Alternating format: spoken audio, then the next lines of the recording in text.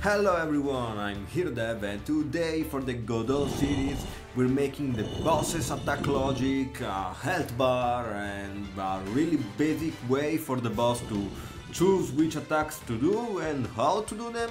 And then, well, I was trying to make a shader, but well, you'll see.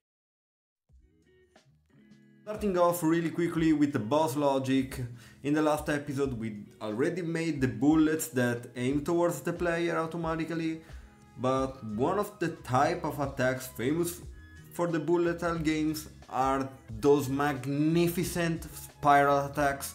I really love them. Watching a tutorial, we'll be making that. Spiral attacks are easy, so we define the rotate numbers in an array, but that's something we are going to do later.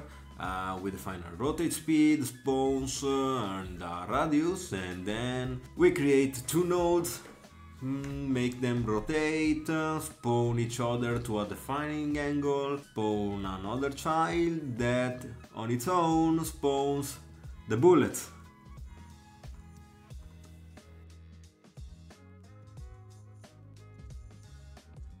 Then, for the second step, I want the boss health to be visible, so we're gonna slap a progression bar on it and simply making the health in percentage and connect it to the progress bar value.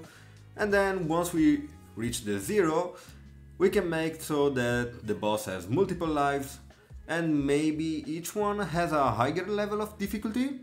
You do you, I don't know.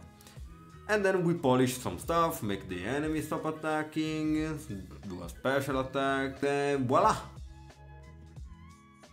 So, we make a random range between two numbers, one is the aim attack, two is the spiral attack, and we make other choices for the spiral attacks mode, so left, right, double, or just one of them. And finally, for last, even though I started it before the attack logic, here we go with the shader. Shaders are really complex for someone like me, and to be honest, I barely know that vector 4 is, well, 4 variables.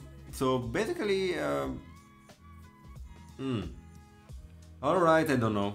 All I can see is that we define a center value and then when I connect it to the player, it doesn't work properly. 10 years later. Okay, it doesn't work anyway.